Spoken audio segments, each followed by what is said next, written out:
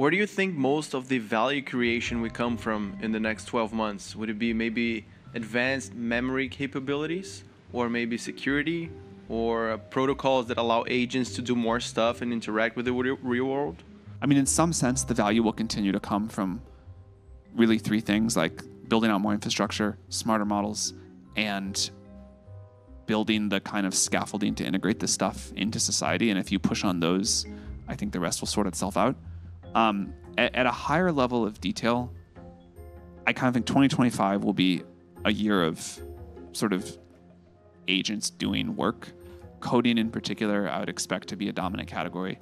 I think there'll be a few others too.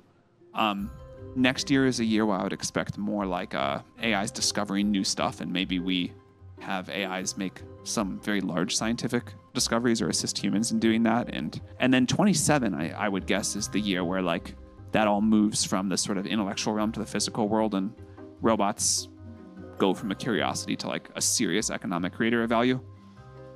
But that was like an off the top of my head kind of guess right now.